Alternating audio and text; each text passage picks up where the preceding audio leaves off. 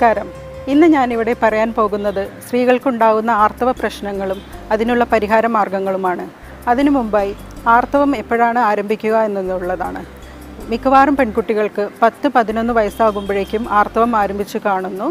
അത് 28 ദിവസം കൂടുമ്പോഴുള്ള ആർത്തവ ചംക്രമണം, 4-5 ദിവസം നീണ്ടു നിൽക്കുന്ന രക്തസ്രാവവുമാണ്. ചിലപ്പോൾ അത് 7 ദിവസം മുന്നോട്ടോ പിന്നോട്ടോ കൂടി കാണാറുണ്ട്. പിന്നെ അതുകൂടാതെ ചില കുട്ടികൾക്ക് 14-16 വയസ്സായാലും ആർത്തവം ആരംഭിച്ച് കാണാറില്ല. മറ്റ് ശാരീരിക വൈകല്യങ്ങളോ ഹോർമോൺ വ്യതിയാനങ്ങളോ മറ്റ് അസുഖങ്ങളോ ഒന്നുമില്ലെങ്കിൽ അതിനെപ്പറ്റി പ്രത്യേകിച്ച് വേവലാതിപ്പെടേണ്ടതില്ല. ആർത്തവാരംഭത്തിൽ നമ്മൾ ആയുർവേദ ചികിത്സകൾ ചെയ്യുന്നതിൻ്റെ ഉദ്ദേശം ഗർഭാശയ ശുദ്ധിക്കും ശരീരപോഷണത്തിനും ഉദ്ദേശിച്ചാണ്.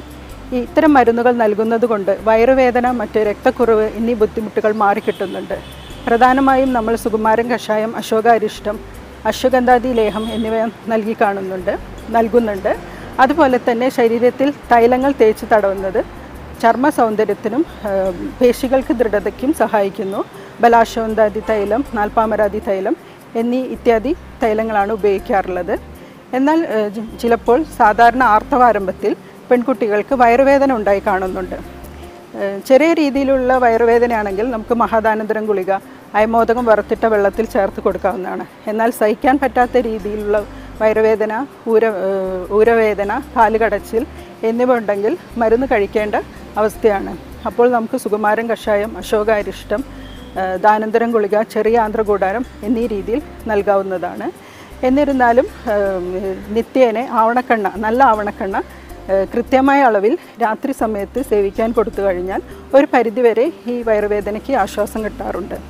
എന്നാൽ ചിലപ്പോൾ ഇത്തരം വയറുവേദന 30 വയസ്സിന് മേലുള്ള സ്ത്രീകൾക്കാണ് കാണുന്നതെങ്കിൽ അത് മറ്റു പല അസുഖങ്ങൾക്കുള്ള കാരണമാകാം.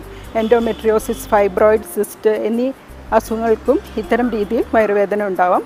ആ സമയത്ത് പരിശോധനകൾ നടത്തി അതിന് വേണ്ട രീതിയിൽ ചികിത്സ ചെയ്യേണ്ടതാണ്. ഇത്തരം അവസ്ഥയിൽ കുട്ടികൾക്ക് ഈ മരുന്നിനോടൊപ്പം തന്നെ പോഷകാഹാരങ്ങൾ കൊടുക്കേണ്ടത് അത്യാവശ്യമാണ്. പോഷകാഹാരക്കുറവും വെള്ളം കുടിക്കുന്നത് കുറയുന്നതുമൊക്കെ ഇത്തരം ബുദ്ധിമുട്ടുകൾ അധികരിക്കുന്നതാണ് കാണുന്നത്. മലമൂത്ര വിസർജനം കൃത്യമായി നടത്തുക, വ്യായാമം ശരിയായി ചെയ്യുക, ഉറക്കം ശരിയായിട്ടുണ്ടാവുക, മെൻ്റൽ സപ്പോർട്ട് കൊടുക്കുക എന്നിവയെല്ലാം കൊണ്ട് ഇവയ്ക്ക് ഏറെക്കുറെ പരിഹാരങ്ങൾ കാണുന്നുണ്ട്.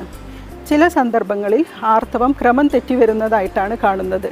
2-3 മാസം കൂടുമ്പോൾ ഉണ്ടാവുക, ചിലപ്പോൾ മാസങ്ങളോളം ആർത്തവം കാണാതെ വർഷത്തിലൊരിക്കലുണ്ടാവുക, മറ്റു ചിലപ്പോൾ ആർത്തവം ഉണ്ടായിക്കഴിഞ്ഞാൽ തന്നെ ബ്ലീഡിങ് നിൽക്കാതെ പോവുക, മാസങ്ങളോളം പോവുക.